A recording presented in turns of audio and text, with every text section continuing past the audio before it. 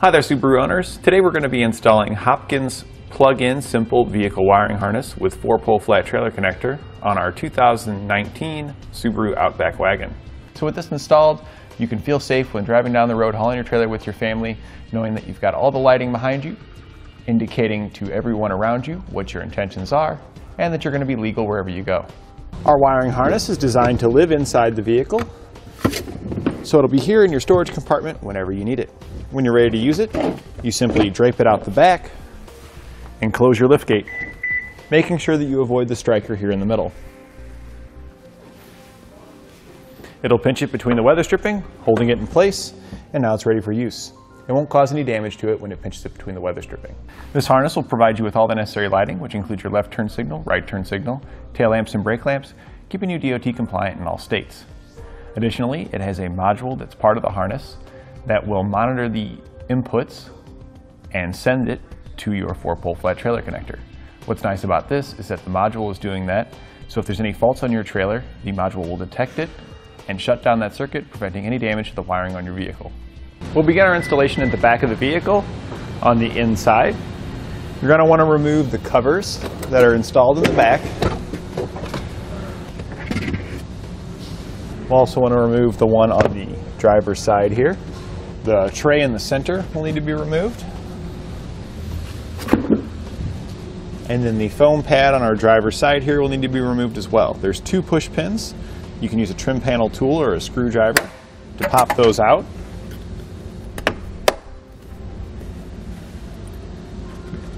And we can then slide this out as well. Now we'll need to remove the hook for your netting on the driver's side. So if you have your netting on, you have to remove that. And then we can access our hook there. We'll take a flat bladed screwdriver and we want to pop out the center, revealing the bolt beneath. We're going to use a 10mm socket to remove that bolt.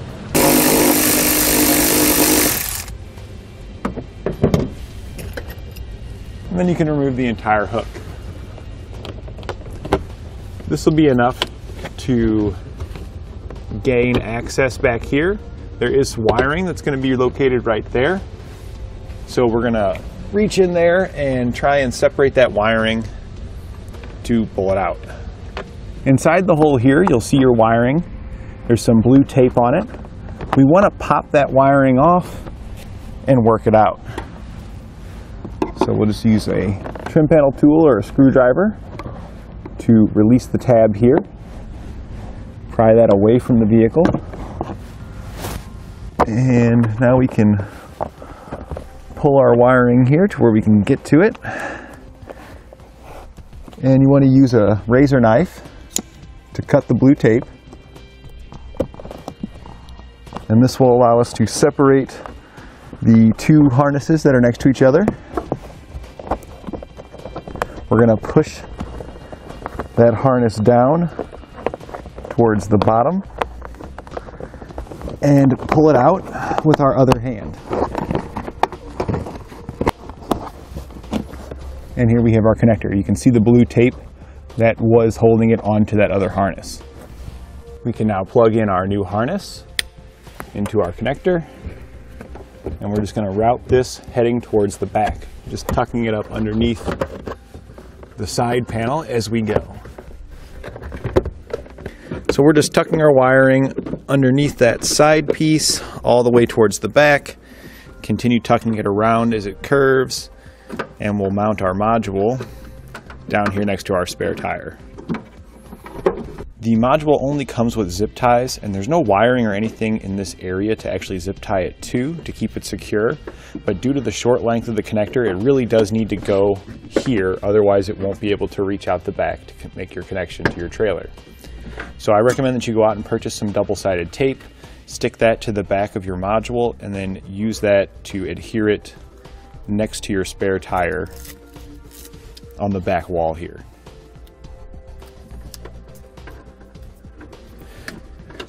Now we can reinstall all of the components we just removed. We're going to start with the hook and go from there.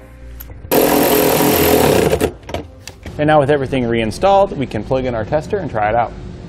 You can test it by either plugging in your trailer or a tester like the one we have here. If you need a tester, you can pick one up here at etrailer.com.